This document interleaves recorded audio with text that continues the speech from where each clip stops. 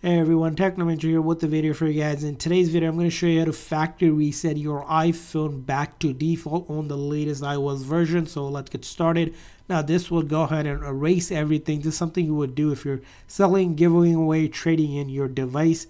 So let's get started. But before you do that, one thing I highly recommend is if you're going to back up your data, you need to back it up through iCloud or already transfer to another phone before doing this, because once you do this, you will not be able to get anything off the phone any longer, as everything will be erased. So if you want to do a backup, go into your settings, tap on your Apple account, and then click on iCloud. And right here is iCloud backup. It's going to tell you when you last backed it up. You want to tap on backup to back up your iPhone to the iCloud so you can have that data available whenever you move to a new phone, or if you ever want to restore your data. Now once you have done that, it's time to actually do the factory reset. So all you're going to do is, starting in the settings, go to General, scroll all the way down. It says Transfer Reset iPhone. Tap on that, and then Erase All Content and Settings. You're going to tap on that.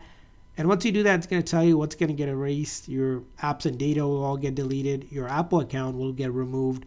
It will also remove the activation lock or remove it from your account, anything in your wallet, and everything else as well. So we're going to hit Continue. And this is going to ask you to confirm that you want to erase. So you're going to tap on that. And then it'll prompt you for the passcode for this iPhone, so I'm going to enter that. And if you had a screen time passcode, you'll enter that as well. And as you can see, it's uploading the data, so I'm going to skip that, but you want to make sure you upload everything. And then you have to enter your Apple ID password, so I'm going to go ahead and enter my Apple ID password. And once you enter your Apple ID password, you're just going to tap on Turn Off, just like that. And sometimes you might have to tap it a few times. So if it doesn't work the very first time, it is working. It looks like it's frozen, but it is not. It will just go ahead and do it. So let's wait. And once you see the Apple logo, it has started the process to do the factory reset.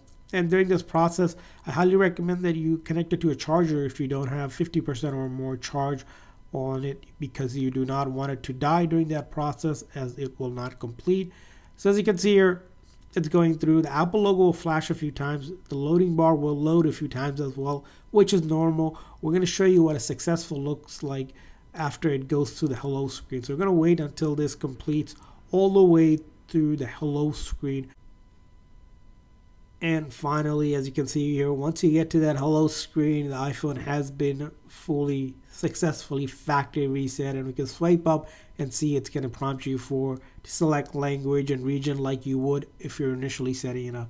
So that's how you do it. I hope this video was helpful. If so, please consider a like and subscribe button for more tips and tricks for your iPhone. We'll see you guys next time.